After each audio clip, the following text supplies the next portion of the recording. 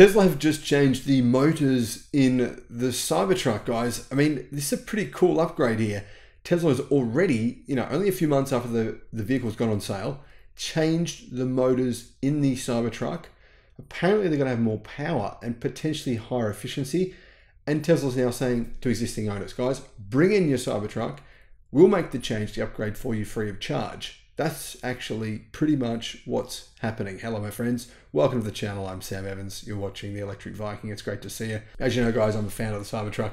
Yes, I know a lot of people are not, but still, I believe Tesla has a lot of pre-orders, and that's the reason why you won't be able to buy the non-Founders Series Cybertruck until probably November of this year. So Tesla's charging it premium because it has enough pre-orders to do so. Tesla has reached out to existing Cybertruck customers to tell them, bring your truck in, we'll replace the drive units for no charge. Not because of a recall. There's not a recall here. There's not as far as I know, a faulty part.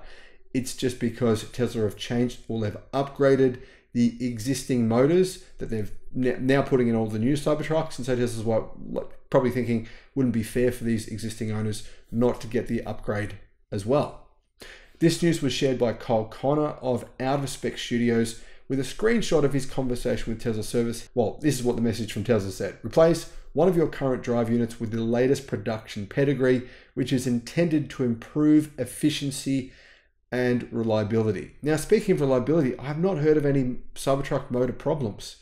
I mean, there's things like overheating and stuff, but there hasn't been any actual motor problems. So this is a bit of a surprise. I mean, you'd think if Tesla are doing this because of issues with, reliability, we would have heard of some problems, but as far as I know, there hasn't been any problems.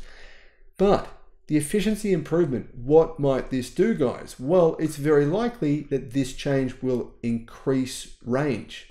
Remember, Tesla did an over-the-air software update to Model 3s back in, I think it was 2020, around then, and they improved range by 5% simply with a software upgrade. Well, it's possible Tesla will do something similar with these existing vehicle Cybertrucks. So maybe these Cybertrucks will come back with these new motors and have more range. I mean, if Tesla is saying they're improving the efficiency, that's what should happen. Owners are saying they've received these messages. Pretty much all Cybertruck owners are getting this message. One user reported having an all-wheel drive dual motor Cybertruck.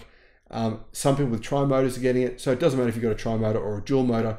Both versions are getting this new motor. That's assuming you want it, and I'm guessing you probably would. Now, I don't know if there's any validity to this or this is true or not. Apparently, there's a couple of people in the forum that have said there's a slight vibration in the drivetrain, but that hasn't been a big story. I don't know if that's a common thing. Sounds like it's probably not, otherwise that would have been blown up in the media.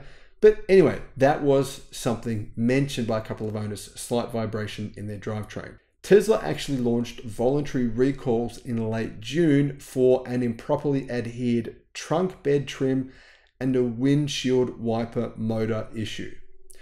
Tesla are still delivering the Foundation Series trucks because, like I said, they have more than 2 million pre-orders, or at least they did when we saw the numbers about 6 months ago.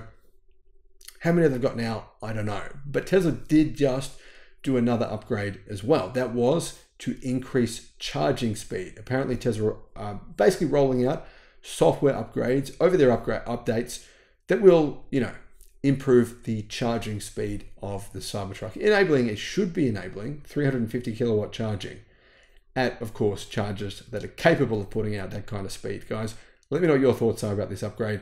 Do you think the Cybertruck is a vehicle that, have you placed a pre-order? If you did, will you go ahead with your order? Let me know in the comments. Thanks for watching. Bye-bye.